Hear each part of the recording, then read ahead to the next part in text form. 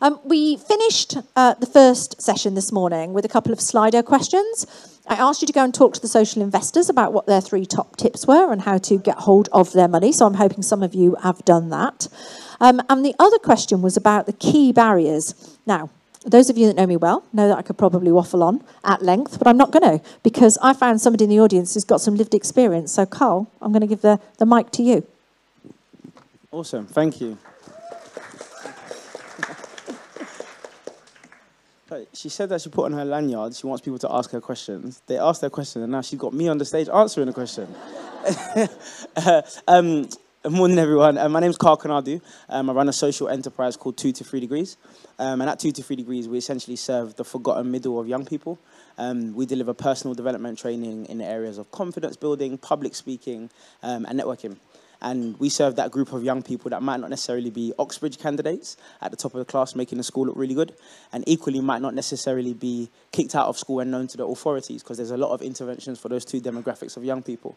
But that forgotten middle that often gets overlooked, those are the young people that we serve and help them build their skills to become more employable and fulfill their potential. So, barriers. So we recently took on some investment, and I think the key barrier for us was ourselves. As a founder, the key thing that I realized was my view on money and financial literacy was the thing that really needed to shift in order to actually help see how social investment could help fuel our vision. So my thing is, I grew up in a community where debt and money was bad in that sense. And so the idea of taking on a loan or taking on bringing someone into your home and giving them a piece of your pie was totally foreign to me.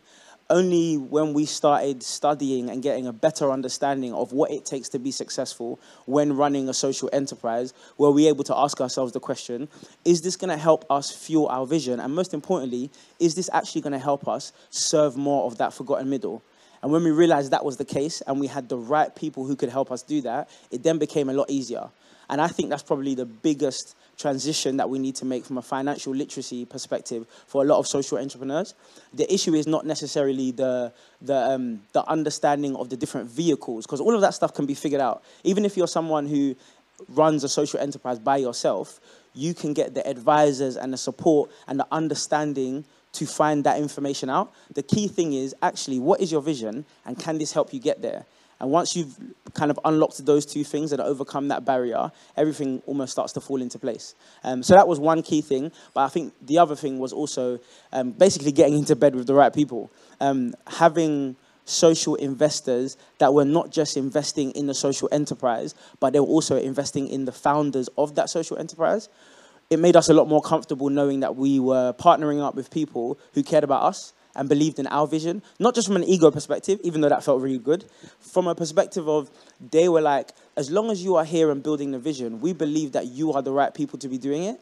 And that made it a lot easier because it means that we're now partners and you're not now a head teacher got to be asking for a monthly report about how your money's doing. And I think that was like the real shift in it. Hopefully that's helpful. Yeah.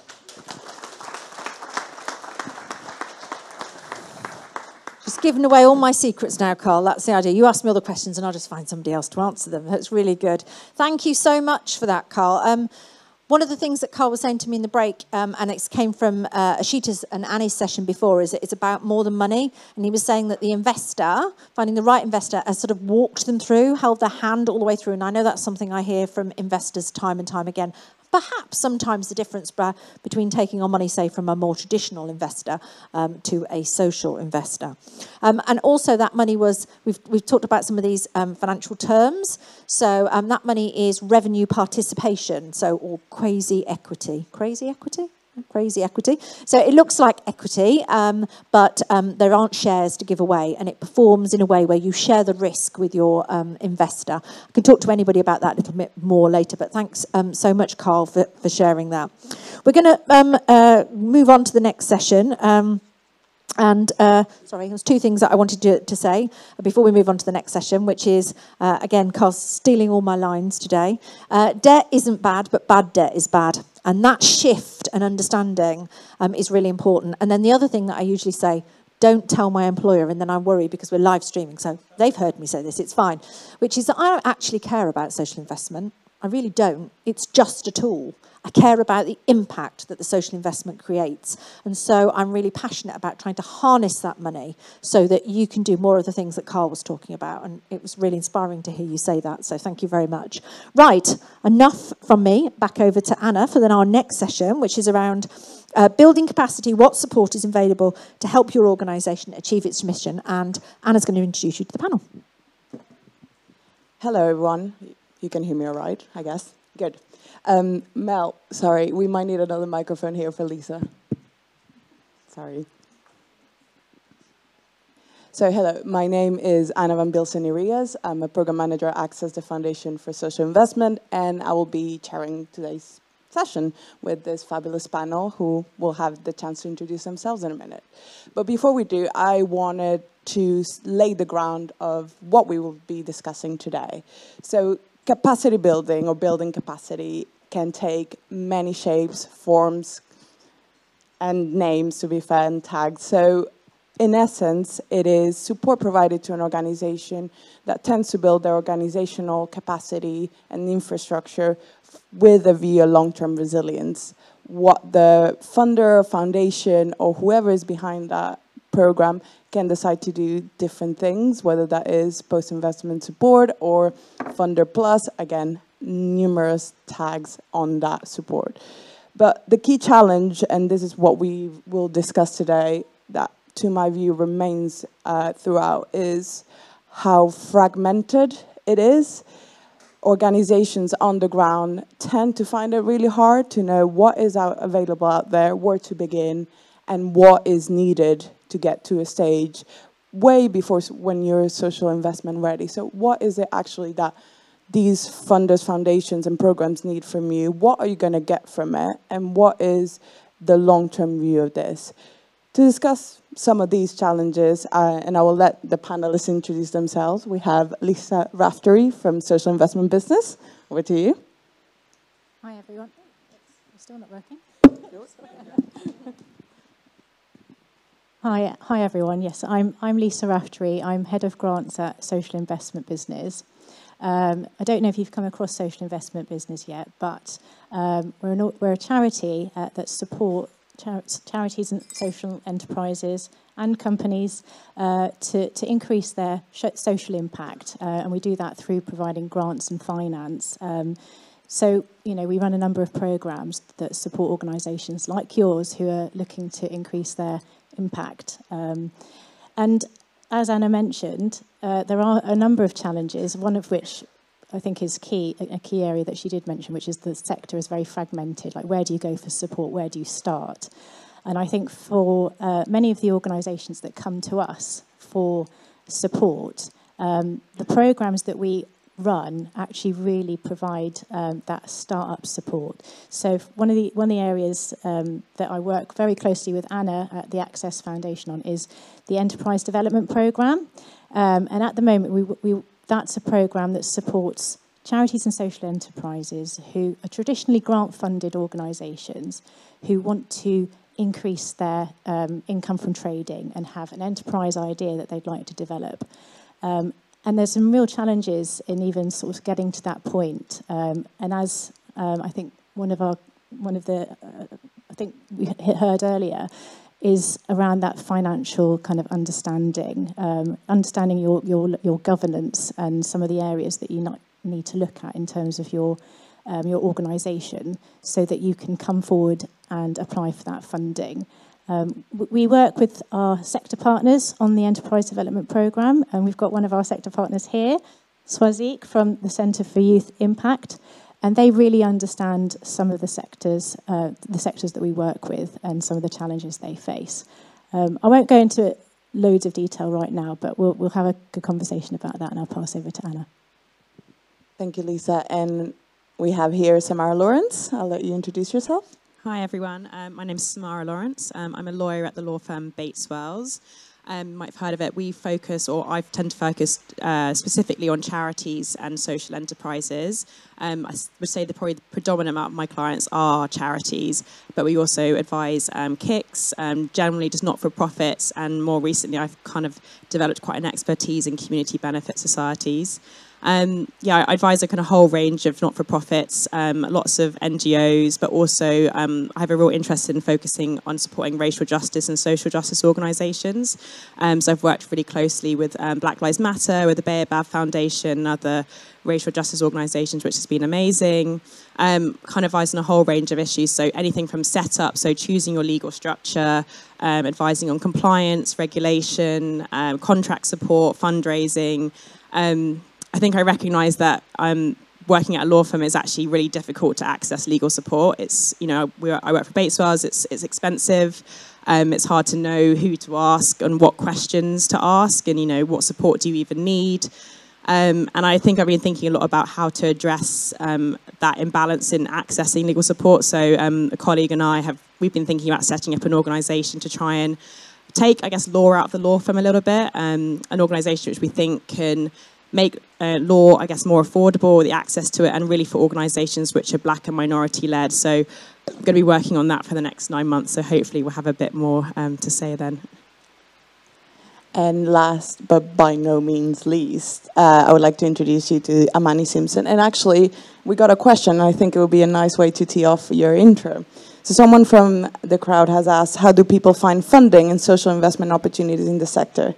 It is a minefield, and trying to find information isn't easy. So I guess as a frontline social organization, will you be able to cover that a bit in your intro, please? Yeah, for sure. Can you hear me okay? Good afternoon, everyone. So my name is Amani Simpson. I'm a social entrepreneur, a filmmaker, and a youth coach. And I just love everything to do with empowering young people. I was a young person who I guess you would kind of categorize as hard to reach. I've been expelled from 2 schools, been arrested. I got stabbed 7 times when I was 21. And I turned my life around through mentorship and just finding something that I was passionate about. And my organization is called Aviard. We're set up to empower young people through personal development, similar to Carl, digital media and enrichment opportunities. And yeah, for me, it's been a journey. I was a property consultant after I got stabbed and started a business, and just said that this isn't really, I don't want to make money for rich people. I want to enrich people that don't know that they can be rich, and just not like financially, but spiritually, emotionally, mentally, etc. And it's been a journey. And, where I am now, essentially, is in a place of clarity, I would say. You know, I've spent time really listening. I was saying to someone earlier, I've gone into so many different rooms. I've sat with loads of people, and I wasn't 100% sure of what I wanted to do or the impact that I wanted to have in the world. And I've just constantly listened and just kind of gone forward with this service mentality. It's how do I serve? Where am I needed? What do I have that I can bring to the room? And it's just continued to open doors for me. So, yeah, I'm grateful that I get to be in certain rooms, and I get to be myself every day, and I get to kind of make it a little bit easier for those coming after me. So I'm grateful. And I guess to answer your question, in terms of funding, I would say for me, I've had various different people at different stages of my journey that have advised me. And I think advisors and mentors are really, really important. I've had like kind of uncle figures or big sisters, or, you know, people that have done this thing before me that have sat down with me for an hour and just heard all my silly questions, things that just like, you should know that. But I didn't really do well in school, and I left school with no GCSEs, but decided later on that I wanted to go back and study business management and got a qualification in that, because I just was hitting the same barrier. And I think it's important to ask questions. So those people kind of pathwayed me towards different resources, which I know we'll talk about a little bit later. Organizations such as the School for Social Entrepreneurs, for example, done a program with them, recently did Hatch as well. And yeah, I would say overall, it's been mainly my network, people that I've been introduced to, people that have given me time of day, that have kind of empowered me, and that's given me a confidence to be able to apply. And where I haven't been, kind of privileged to kind of understand everything, I've had people that have sat with me and helped me to do applications and stuff. So I hope that answers the question. But nice to meet you all. Cool.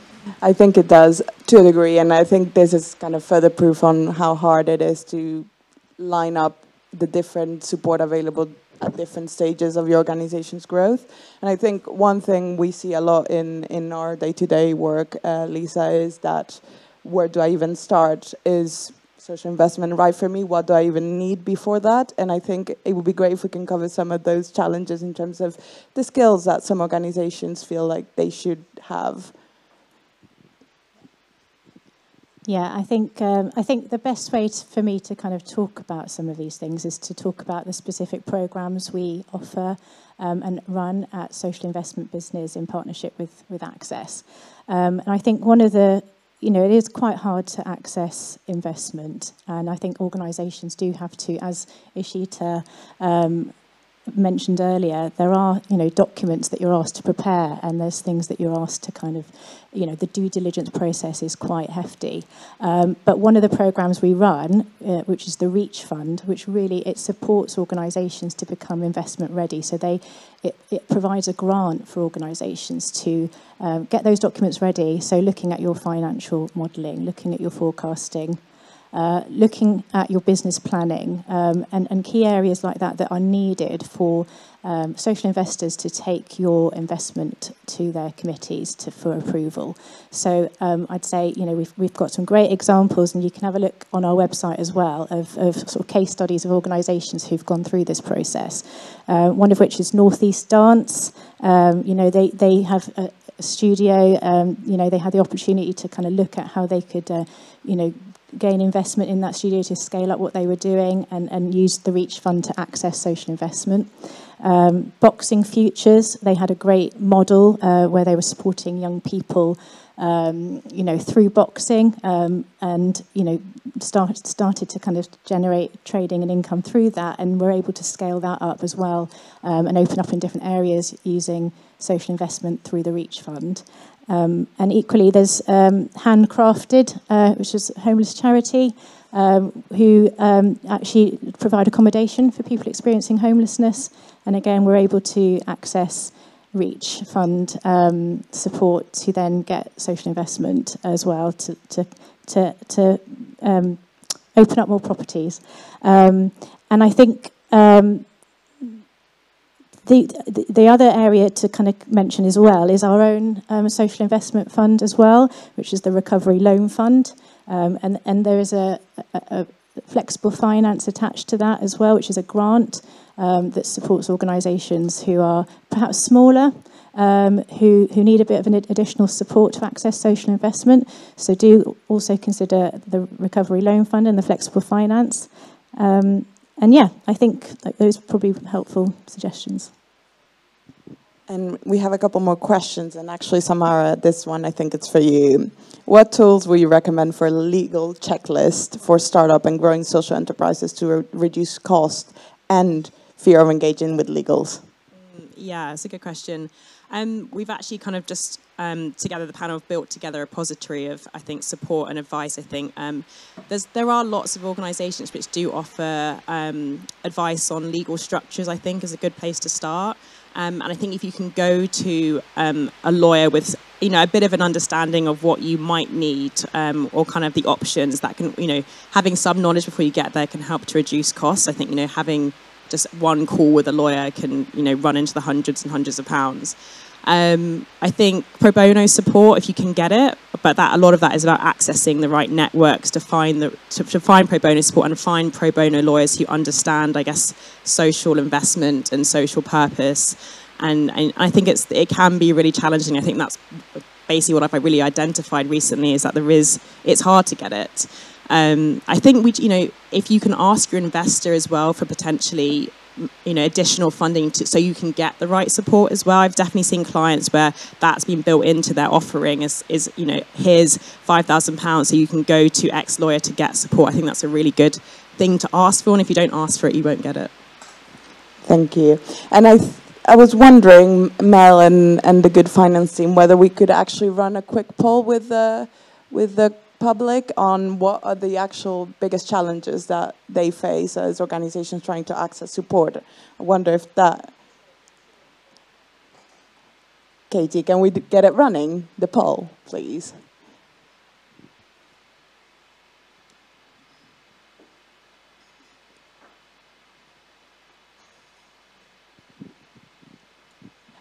It's interesting to see capacity as one of the top challenges. Lisa, I was wondering, this is quite a common element we see on the Enterprise Development Program applicants, don't we? Yeah. So capacity is a huge barrier. And actually, I think one of the areas we see it the most is when through the Enterprise Development Programme, which is where organisations have been traditionally grant funded. They've been running from project to project. They've got very limited staffing, maybe only one paid member of staff or none. Actually, maybe volunteer-led as well. So really, how do you overcome that particular barrier? And I think some of the most ingenious ways I've seen organisations overcome that is by increasing the capacity of their board members. So really strengthening their governance as an organisation. So bringing people on your board who've got good experience, have trading and marketing experience that can support you in your in developing your enterprise, and that's a way for really supporting the capacity of your organisation until you can start generating income, until you can start bringing that money in to support you to grow and actually bring on more paid staff. Thank you, Lisa. And I was wondering, Amani, can you walk us through your experience? Was this something you faced when you were setting up your organisation? Yeah, for sure. I would say as a solo entrepreneur, and especially someone that's sharing their story, you can't really get anyone else to share your story for you, right? So I've spent quite a few years in that space of being the only person going into rooms and, going into schools and stuff. And then the pandemic wasn't, it wasn't a good time for a lot of organizations. For me, I saw it as a space of growth and to be able to pivot. Amongst other things, and it definitely kind of empowered me to look at my business model and look at the future, kind of future-proofing this idea that I had, and it's been a journey, I'd put it that way. Being honest, it's been one where at times you've kind of wanted to, say, is it worth it? I left the high-flying business that I created. And, of course, the whole idea of having an impact is really important. But when you've got a mortgage to pay, you've got family, etc., it's a lot to weigh up and juggle. But I would say that kind of the motivation, the driving factor of trying to create a better landscape for young people, which is obviously my mission, kind of pushed me through. And luckily, I had really good advisors, as I keep going back to, that kind of just gave me that encouragement and just said, look, just keep going. Like, I remember one of my mentors said to me at the time, look, don't necessarily worry about the money right now, worry more about service. And in doing that and having that mentality at a very critical point of my journey, it opened doors that, I was able to get commissioned by the Mayor of London to do a film. I did some consultancy with Anthony Joshua, like loads of different things that just came out of nothing. And that kind of tipped me over to the point where now, coming out of the pandemic, I was able to really refine my business model and work out exactly how is this going to be sustainable going forward. I didn't have that before. I was very much on a, as you said, project by project, because it was good. You're getting phone calls, people are calling you, but then something like the pandemic comes and it gives you an uppercut, no pun intended to AJ. It gives you an uppercut. And, it kind of just shows you that you have to think about how is this thing going to be sustainable? And I'm glad to say that that's where I am now. So, yeah. Thank you for that. And the other one is the always present access to funding. And unfortunately, I think no one on this panel has a magic recipe as to where we can go. But actually, someone from the public has asked, I've lost the question now, if there is any central website you go to find opportunities, resources for people, for you to signpost applicants to. Any experience on that?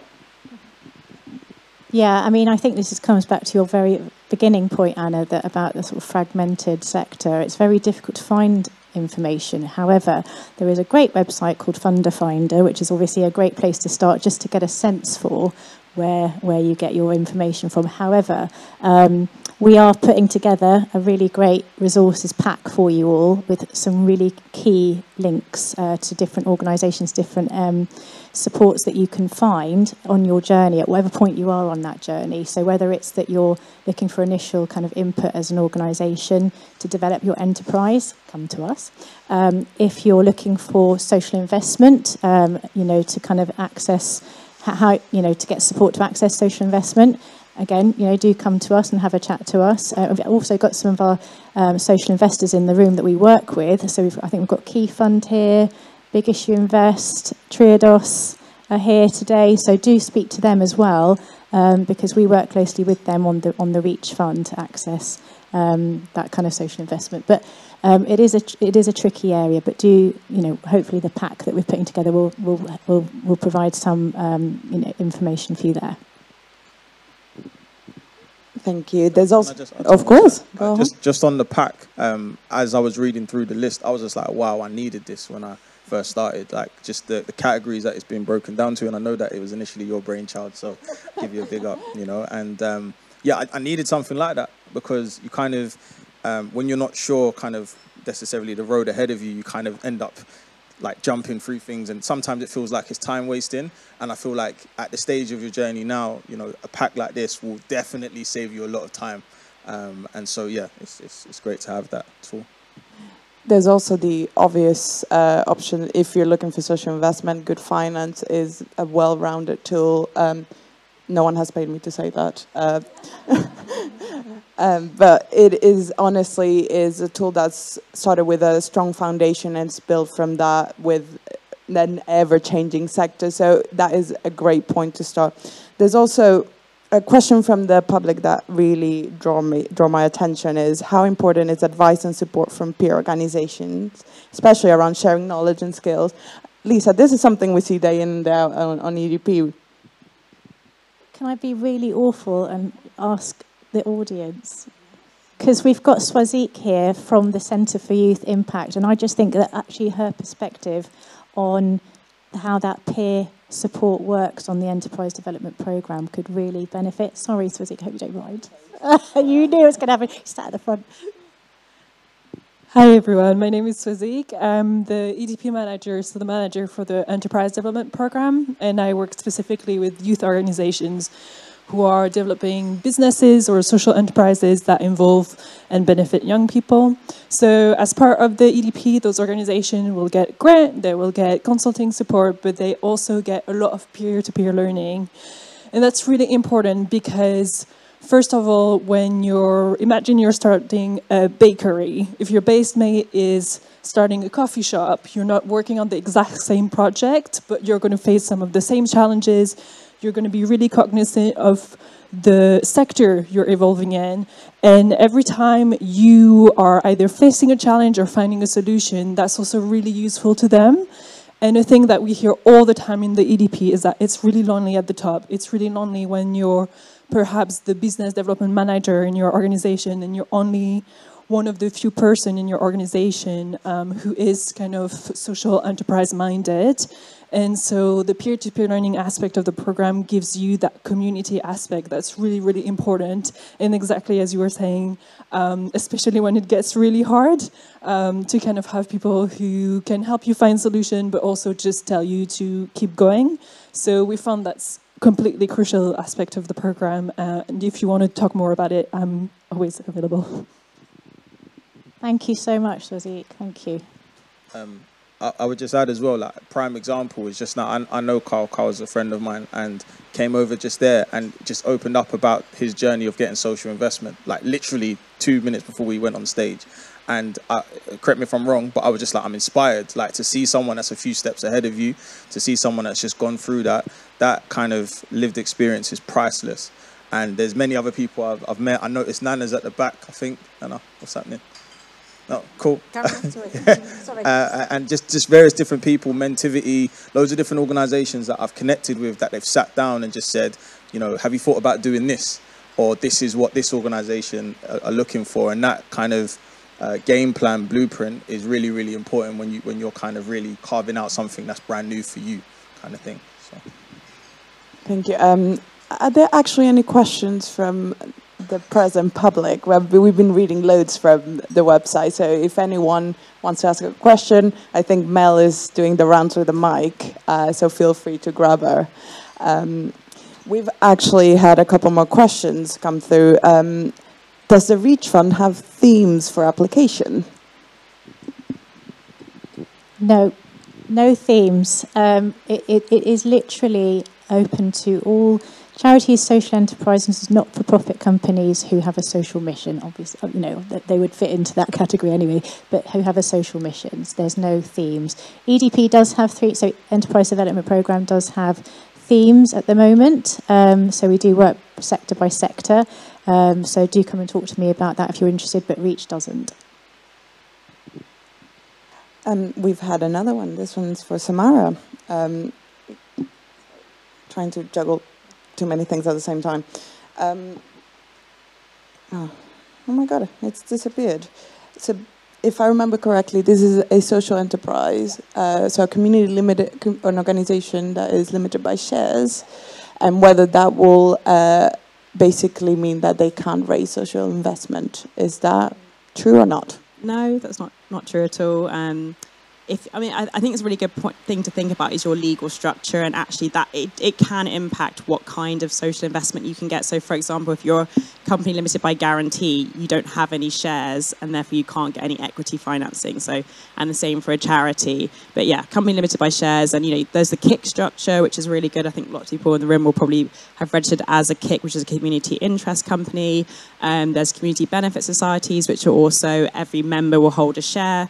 So, you know, I guess a greater range of investment options if you have shares in your organisation, but also thinking about the funder as well. Some funders will only fund specific types of organisations and specific legal structures. So I think getting the legal structure, and I guess understanding your legal structure is, I think, really fundamental, and especially at an early point, and so it can impact the kind of financing you get. Thank you. I think, we've got some a question. questions. We've got 3 questions now. So can I go over here? Ali's first. Yes. Hi, everybody. My name's Ali from an organisation called Caribeats. And my question is this. So that's it now. I started Caribeats in the first week of lockdown, and it wasn't a plan to start a business. It was a request from the community. And from that, we carried on for over 2 years. And we're still going. So my question is this. I now need to be a viable business, which started as, like I said, a request from the community. Are there any funds or any support to help me to do that? Because what's difficult is, as Amani said, it's, all right, a bit of funding here, a bit of funding there, and it's not sustainable. That's just me saying, okay, yeah, great, we'll do that for 10 weeks, then we'll do that for, it's difficult, and I'm not getting the violin out, but what I really need is funding to help me to have the time to be able to grow my business, because of what we're doing is, I'm blowing my own trumpet. It's a good thing. But, I need the time to build that. Shall we take the 3 questions in one go, and then you want to allocate them afterwards?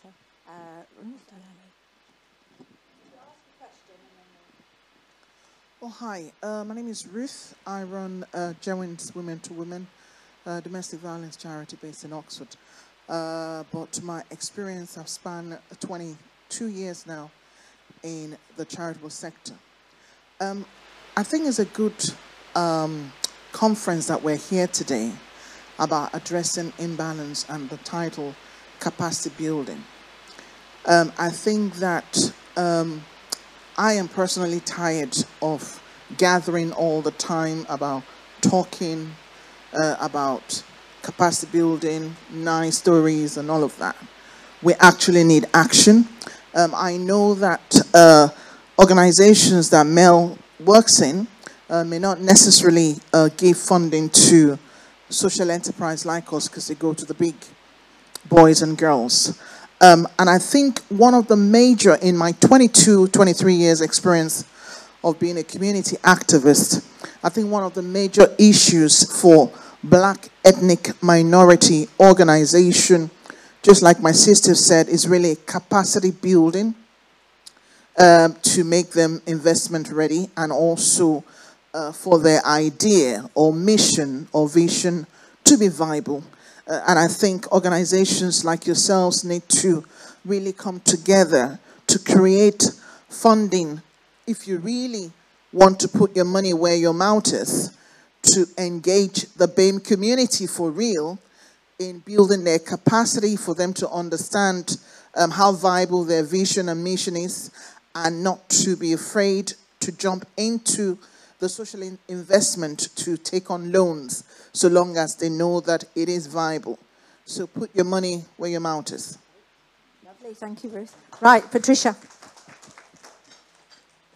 Hi, I'm Patricia Hamzai, and I'm with Social Enterprise UK. I don't really have a question. I just wanted to ask Samara, perhaps to clarify a little bit. Companies limited with shares, yes, there's no law against them in the social enterprise space. However, it is problematic. A lot of funders, investors, won't give to companies limited by shares unless your articles are very clear about your social purpose. So I think you have to think very carefully about the structure that you're building for your enterprise, because sometimes once you're there and you've created it, you can't go back. It's really difficult. So take your time to make that first step into deciding what's the right structure that can help you grow your enterprise. That would be my advice. I think you might agree. Yeah. Lovely, thank you very much. Okay, so your 3 questions. Okay, well, I'll take Ali and Moji's. I completely agree, Moji. Put our money where our mouth is. Can I just give a big shout out to the Ubele initiative? It's a shame that Phil is not here today because he was meant to be part of our panel. He's unfortunately poorly, but actually we work in partnership with Ubele and Access on the Enterprise Development Programme. We have a sector theme on the Black minoritized community. And actually, we have a current round open at the moment. Opening shortly. I'll give you the details of that. It is a really supportive programme. As Swazik mentioned, not only do we provide support in terms of a grant, we also provide support in terms of a programme of training and peer support to support you to develop that enterprise further, to kind of make it viable. So do come and talk to us about that, because that is a fantastic program, a supportive program that understands and works closely with the Black minoritized sector. So do come and talk to us. Mel, I believe we're at time. Are we? No, you've got the 5 minutes. Oh. Carry on. Can I answer the question as well? Just to, I guess, encourage you as well. It's slightly different to obviously what you guys have offered, but I was on the Hatch incubator, tongue-tied, incubator a few months ago, and as much as I've done different consultancy or different conversations with advisors, like having a structured program that kind of spoke about your value proposition, your business model, all of these different things gave me a confidence that is really important. And I think especially if you haven't necessarily started out with that idea, you started out with a mission, having people that kind of help to refine it and get you to think about certain things and kind of open your eyes to things that are maybe just, I didn't think about that before, and get you to do exercises like a college course, for example. I think I did it over like 12 weeks. It's if you can get onto something like that. I'm not sure if that's similar to what you offer, but yeah, I would advise.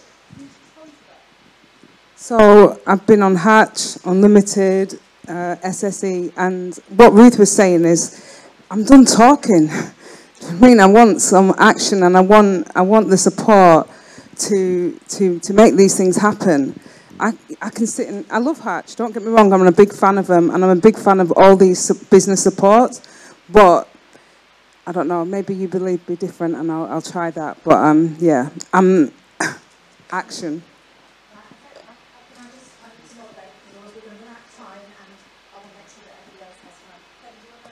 Yeah, I would just, because Create Equity, the company I run, is also supporting social investment business in providing the capacity building support to the flexible finance program.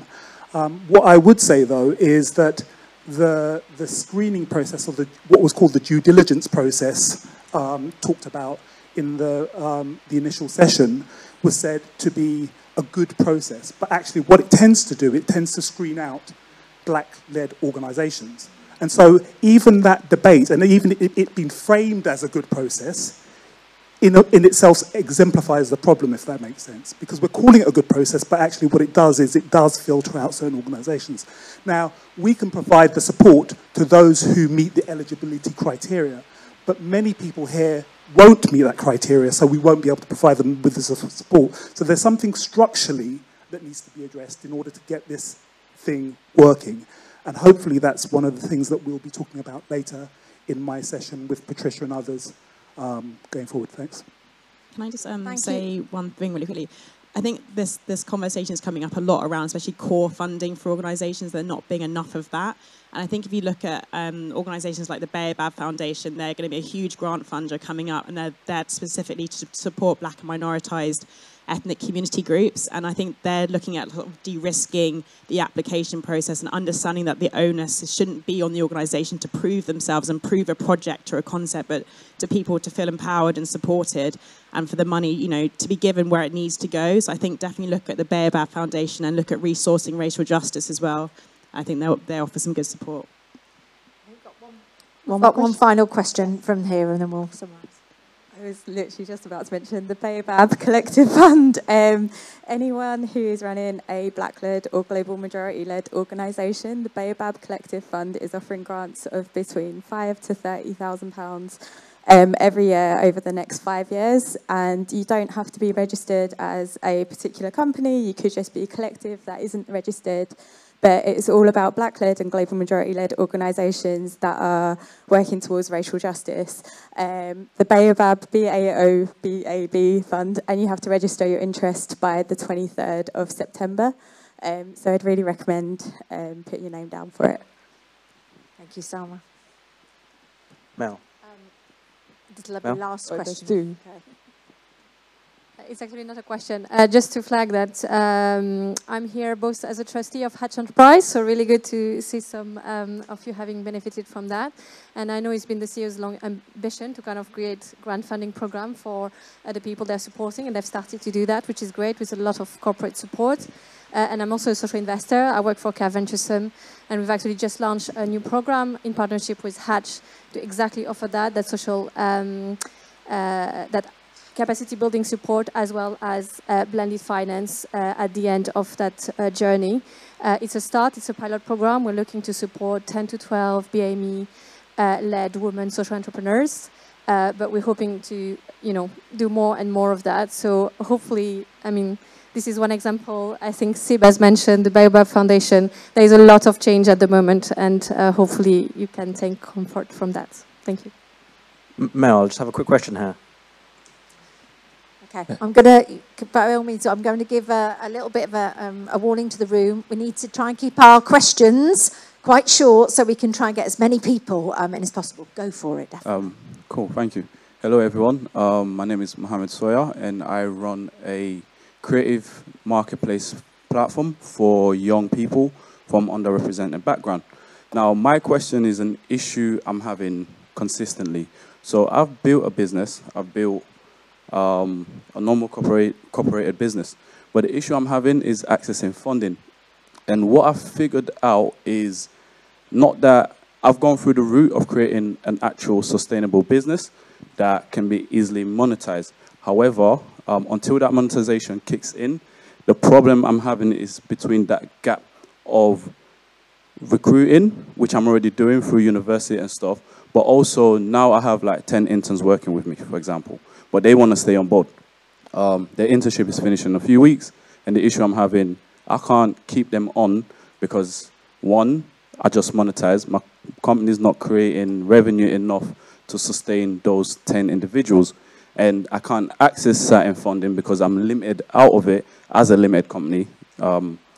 So it's an in-between gap I'm caught up in. So it's like, one, who here specializes in grant funding that can help me tap into that? That's my direct request. And secondly, what advice can you guys give for businesses caught up in those kind of predicament? I think we had another one, or we take it on? Lisa, I think you. Yeah, I think that is a common hurdle, and I think that is, and as Ruth says, I think it is actually. There is a bit of a structural issue here in terms of, how we move past that situation, because, how do you get past it unless you can get that grant support? I will say that the Enterprise Development Programme does support organisations like yourselves who are in that space. And I'm sure that, as Salma and Samara have said, that the Baobab Foundation would also provide that kind of grant support. It is about supporting organisations at an earlier point in their... I know you've got a successful model and it's the gap, the financial gap that you're talking about. But I think that's the part that is often a hurdle. But I think there are more of us now out there as funders who are addressing that that gap. And I agree that there should be more of us. I think we are coming to an end. I know there's a number of questions on here that have come through electronically that we haven't answered, but we will endeavour to include some pointers into the resource that hopefully the Good Finance team can share with attendants afterwards. So hopefully that will provide a good starting point. But this is a place where everyone's gathered around to discuss these issues, challenges, and common problems. So reach out to any of us. We're here for a little bit longer, I believe, but also feel free to reach out to us via LinkedIn, email, or any other platforms. We'll be happy to continue the conversation. So first of all, thank you to my panel. You've been amazing. So thank you very much for telling your stories and experiences. And thank you for the Good Finance team and Big Society Capital. That's it from us.